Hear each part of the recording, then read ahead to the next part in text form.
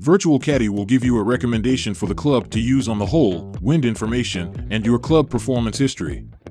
This feature uses your shot data from previous rounds, along with elevation, wind, and the layout of the hole to determine which club you should use and where you should aim on your next shot.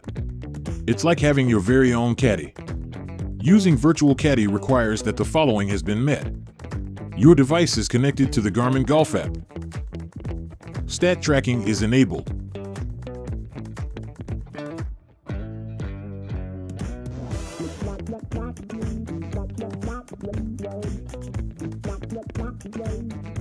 Wind and weather is enabled under plays like.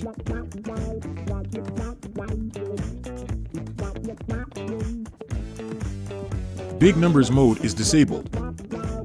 Tournament mode is disabled.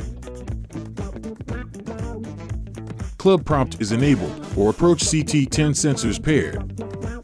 Ensures keep score is checked yes on each round. Plays 5 rounds with these settings. Now that you have met all the requirements for setting up Virtual Caddy, let's play.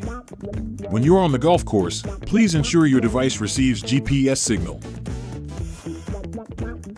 One of the significant enhancements to the Approach S70's Virtual Caddy is the introduction of visual aids that display landing zone, shot dispersion, and average strokes, providing a clearer experience when using this feature.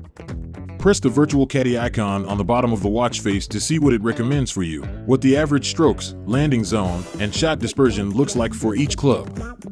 For more help, please visit support.garmin.com.